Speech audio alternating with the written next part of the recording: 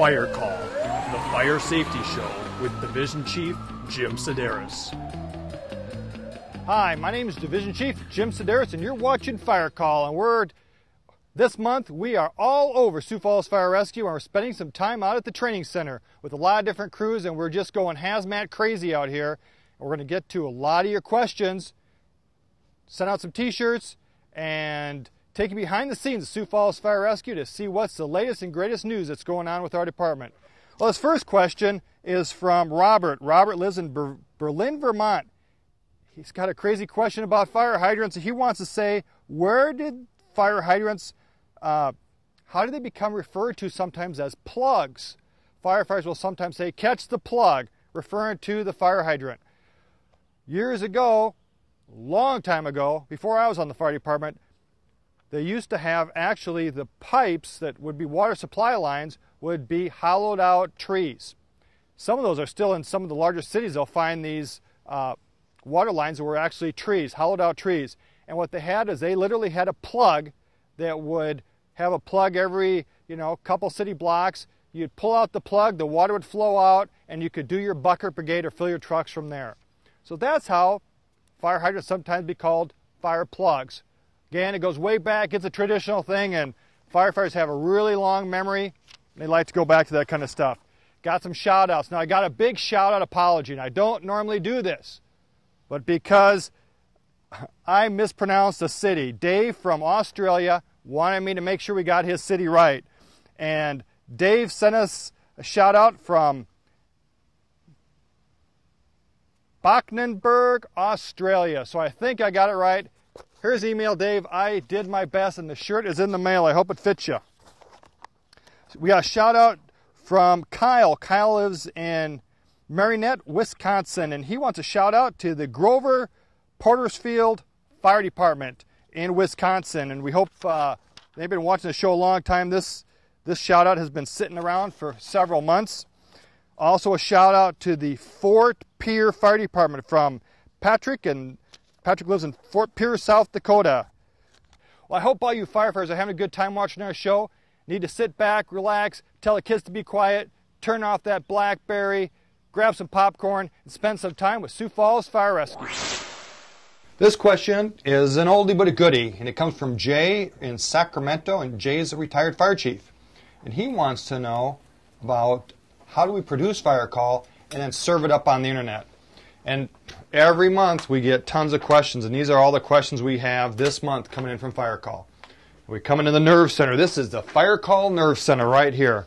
And we sit and go through all the questions, pick out the good ones, the ones we're going to use, the ones that are appropriate. Sometimes we have questions that are more wintertime questions, and we'll put those off, and then we sort through all our shout-outs.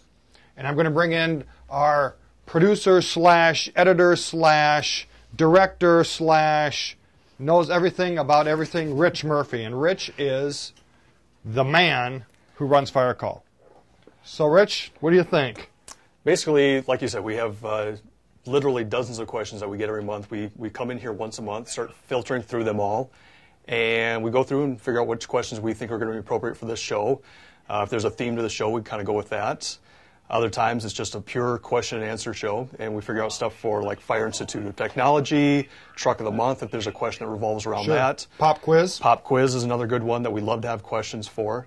And from there, we just go out, we contact the different fire stations, see if there's who's on, who's doing what training, use all that kind of great footage that we get from the different stations. Plus, we use cover footage that I've been able to grab over the years, working for the city now, going to all the different fires. There's a lot of great questions that we have that, with the cover footage that we put over top of it, really adds to what, the question is all about. And now our questions are getting, it used to be we were hoping to get 1 or 2 a month, and now they're just coming in daily. So it's a tribute to your good work as a producer / director / editor / all those other things. Exactly. And after, like I said, after we get done shooting the entire show, we try to shoot it usually in one day. And then I take it back, start doing all the editing, edit it down at our station, try to get on the air actually the next day usually after we shoot the show. How much footage do you think we shoot and then edit out, would you say? Because we shoot it pretty much as live, which means absolutely. What? We should as live, meaning basically what you see is, I mean, it's a one camera setup, very simple. I mean, we've had to turn the camera on myself here. We don't have another videographer. We don't have a sound man or anything. It's just people are gonna think we do. 2 microphones and a camera basically, and so it's just me behind the camera, you in front of the camera, asking the questions to the firefighters. Like I said, when we get back and edit it, it's mostly what we've shot is what ends up on the air. Very simple. And the reason we try and keep it simple is that we can turn it around very quickly that way. Sure. We can get these shows out at least, about every 5 weeks is what we kind of hope for. And then we put them on a city website, we put it on YouTube, and we're looking at another website, grouper.com, so that we can get as many people watching as we can. Exactly. We give it to our webmasters. They take care of it. You take care of some of the web stuff too yourself, and try and get it out there to the masses. Great.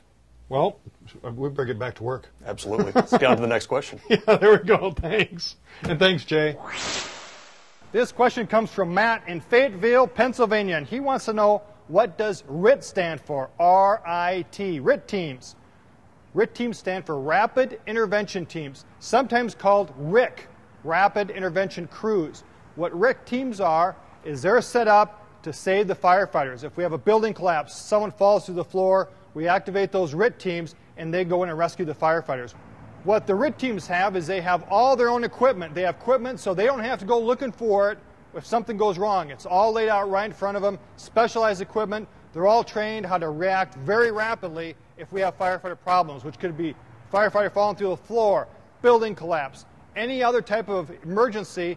They're ready to spring into action at a moment's notice. So, Matt, I hope that answers your question about RIT teams.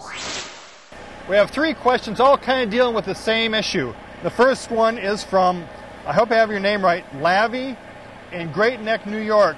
And the question is, does each rig have designating seating arrangements for all the positions, such as someone to have the irons, hydrant, pre-connects? And we also have a similar question from Brent in New Canton, Ohio, and also from Andy in Plainsville, Illinois. And they all kind of want to know, how do we staff our trucks? I have Captain Randy Farland, and Randy Farland's been on the department, how many years, Randy? Almost 17. And you're a captain. How do you run, we run 4-person trucks. Correct. The driver, of course, drives the truck. And in this seat here... Front seaters? ...is where the captain sits. Okay. He's... Pull down that computer screen once. We get information on this about our call that comes up on our MDC. As far as any updates en route, they'll show up on our MDC. And also the captain's job is to use the map book to help, find a hydrant once we get close if we're going to a fire, and direct the driver in, the best way to get there. And then set up the initial command of what your initial strategy and tactics are going to be for the call? Correct. The captain's is instant command once he gets on scene. Okay. And then for the backseaters? The 2 firefighters sitting back here, and they're assigned either the firefighter or the medic, and it doesn't matter which side they sit on. They're just assigned those duties for that day or for that hitch or however they know what they're supposed to be doing. So, okay, if we're going on a medical call, how's that work? The medic grabs the AED, and he's the one who has patient care, and the other firefighter will assist with whatever he needs, along with, depending on the call, the driver, the captain will assist on whatever he needs. So even on an EMS call, all 4 people have a specific task. Correct. Now we go to a fire. How do they swap out on roles for fires?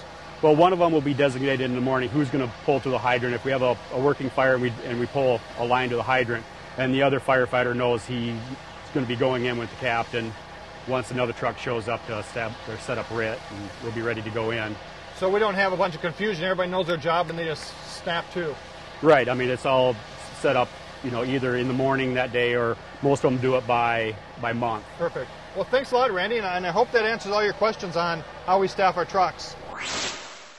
2 great questions all about nozzles, and the first one comes from Paul in Hillsborough, North Carolina, and he wants to know, how do firefighters decide between stack tips, cellar nozzles, fog nozzles, and foam nozzles, and what are the advantages of each? Well, I have with me the guy that knows all the answers, Captain Todd Lowe. Todd, I see you brought your own nozzle with you. I bought a set of stack tips with me to show how we use the different nozzles for different types of fires. So explain, because some people aren't going to know, what's it mean when it's stacked? Okay. When they refer to stack tips, the selection of the nozzle is determined upon the size of the fire and your ability to penetrate deep into the fire to cool the fuel. The stack tips here, the advantages you have behind stack tips is it creates a solid stream. This solid stream has better reach and penetration to get deep into the fire for well burning. Usually they use them in defensive fire attacks. So large master stream nozzles, large we're master just going to stream. cool it down and Correct. surround and drown, basically. With stack tips here, you have the ability to control the determination based on the size of the tips, and as you can see, these tips, you can change them based on the size of the fire. Here's an 1 3/8" tip. An example for this would be at the same pressure, at 80 psi, this tip flows 502 gallons per minute. If I increase it and I can take each one of these tips off, at this one here, at the same pressure, 80 psi, I can flow 1,063 gallons per minute.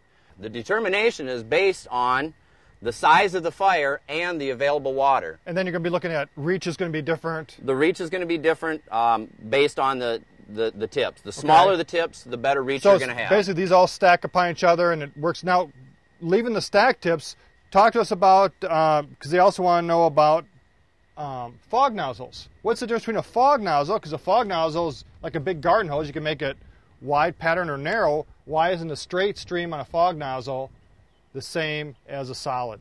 The advantages that you have behind a fog nozzle is that it creates a protective cover for you, and it also divides your fire stream into smaller particles. It's used for interior fires. When you go into a room and what you do is the finer you divide the water particles, the more ability it has to absorb the heat. It turns to steam, and when that steam helps us to put the fire out using less water. So now this one, obviously, you can change the tip, and you can see right here where. Yeah, you can change the setting on this here to what we call a straight stream or a fog stream, and that fog stream creates a pattern that's wide enough, and the wider the fog stream, the more finely divided particles you have of water. The disadvantages you have is that the wider the fog stream, the less reach you're going to have, but it works well for protection up close or in confined fires when you're entering a single room and contents fire. And talking about nozzles, there's another question from Amanda. Amanda lives in Sioux Falls and wants to know, how do you decide between using water and foam? And talking about foam, Todd, your favorite little play device? The air aspirating attachment that goes on the end of our nozzles. And that does what? What this does is that as you attach the nozzle to this nozzle happens to clamp on right here, and as water flows through the end here, it pulls in air, and the more air you add to it, the thicker the foam blanket is going to be. So foam is getting pumped through the hose. Yeah, the foam comes from the truck as it's pumped through, and as I get foam through here, the concentration of foam is the same whether I use this or this, but my ability to add air to it is very similar to dish soap. When you add dish soap to water and you churn it up, it creates more bubbles. And we're trying to do the same thing here, is the more bubbles we can create, the thicker the foam blanket, the better ability we have to control fires. And when we use foam, we have two different types. We have a Class A and Class B foam. Class A is going to be similar to any ordinary combustible fires. We use Class A for residential structure fires, and the determination between Class A and B is based on the type of fire we have. So what happens when you get to, now she's asking, how do you decide between water and foam? We get a big gas fire, what are we going to use? Our determination between using water and foam is the type of fire that we have. You can use foam on a Class A or a residential fire, and the benefits behind that is that it increases surface tension, which allows the water to stay stuck to the walls a little bit better, and it helps cool it down. If it's a Class B fire or a gas fire, then we use Class B foam, and we want to produce a better foam blanket for fire suppression. Great. Well, Todd, you've asked a short question and get a longer answer, and you've done a great job. I appreciate it, Todd. This question is all about communications, and it's from Mark in Dunham, Connecticut, and he wants to know about our two-way radio systems. Well, we're very fortunate at Sioux Falls Fire Rescue because every firefighter, from the newest person all the way up to chief, has their own radio. And the advantage of that is we can talk right away to everybody on the scene, and everyone on the scene can get updates of what's going on. The radios, a lot of firefighters will carry their radios. They'll have a pocket in their coat. They might have it strapped to their gear on a fire call, and everyone has their own call sign, so we can instantly talk to anybody on the scene. Works out really good. A lot of departments don't have that. They might have one radio for everyone on the truck. So it makes yelling and screaming and a lot of pointing going on. We're very fortunate. Now, another question comes from Josh, and Josh lives in Cholula, Florida, and he wants to know, back in the old days, that's probably when I started, Josh, thanks very much, if a firefighter was in trouble, the rumor was that they'd throw their helmet out the window to signal help. That's partially true, Josh. We didn't have all these radios back then.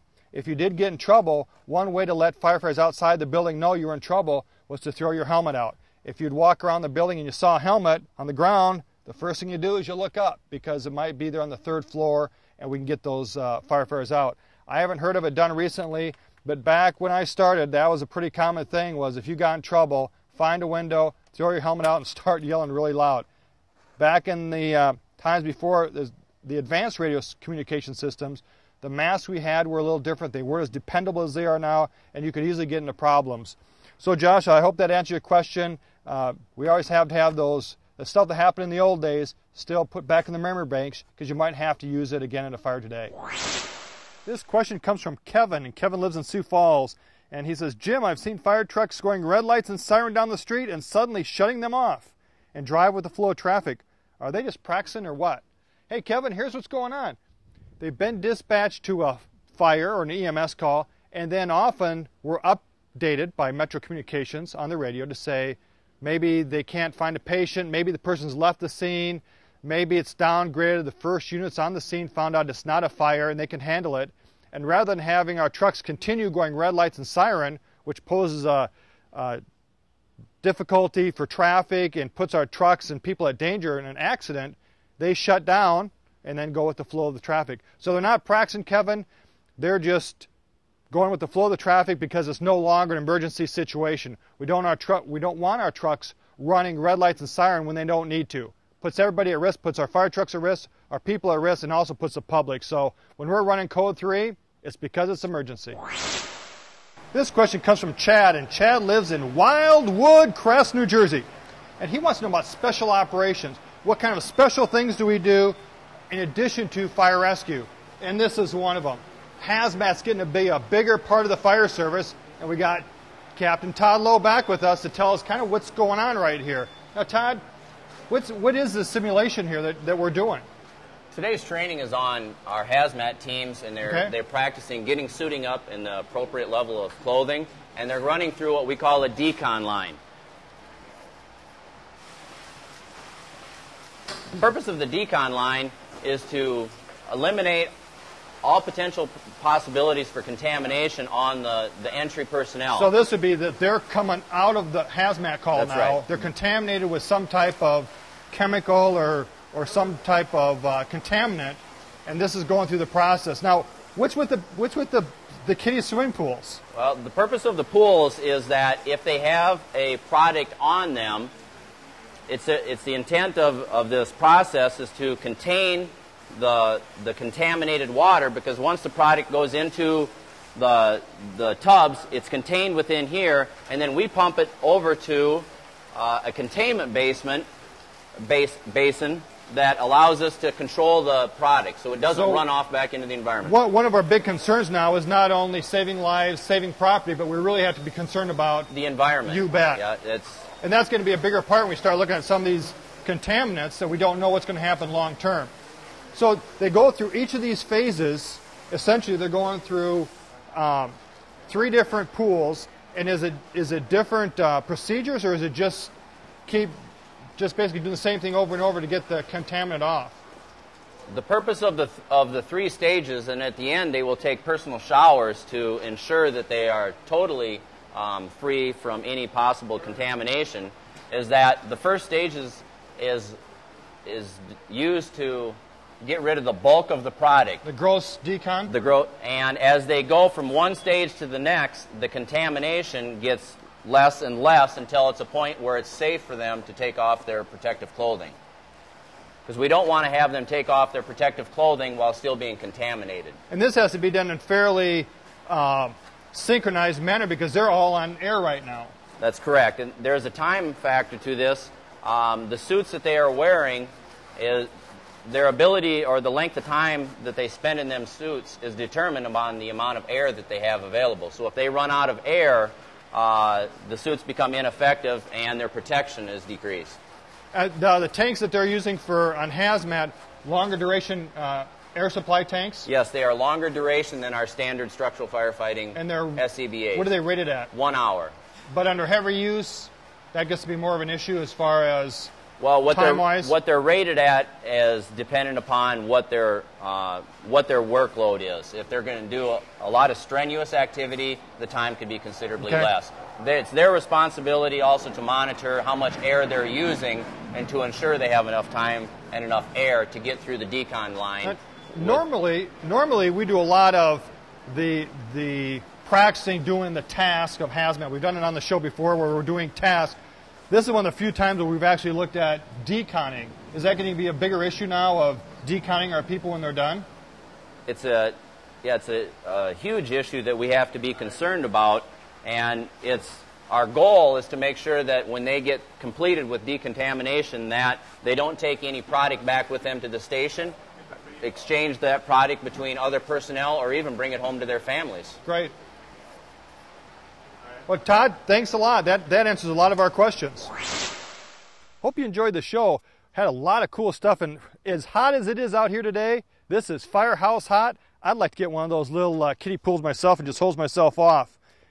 Got a few shout-outs to wrap up the show. This shout-out, I want to go to this fire station. This shout-out is from Mark, and Mark's from Jacksonville Fire Department. He wants a shout-out to the Jacksonville Fire Rescue Department, Station 27, also known as the Asylum. That's where I need to have my fire headquarters at. This shout-out goes to Mike from Spirit Lake, and he wants a shout-out to the Spirit Lake Volunteer Fire Department, Spirit Lake, Iowa, not too far away from here. And from Thomas in Moorhead, he wants a shout-out to the Fargo Fire Department in Fargo, North Dakota, another cold place. And our last shout-out, and this is kind of a sad shout-out, and it, firefighting is a very dangerous job, and we have a lot of fun here, but minute to minute, some of the people you see here might not be around, and this shout-out comes from Jeff, and Jeff lives in Pleasant Hill, California. He wants a shout-out to the Contra Costa County Fire Rescue Department in California. They just lost 2 firefighters in a flashover during rescue operations. Firefighting is a very dangerous job, one of the most dangerous jobs in the country, and we really appreciate all these firefighters out there. And we send our heartfelt sympathies out to California, and also to the 9 firefighters that died in Charleston, South Carolina. And right after we roll the credits, every month we list all the firefighters that died in the line of duty, and every month we're losing a dozen or so firefighters. So our hearts go out to all you guys that are doing your best. And the men and women of the fire service are some of the bravest people in the country, and we're just really glad to be part of that. My name is Division Chief Jim Sideras, and you've been watching Fire Call.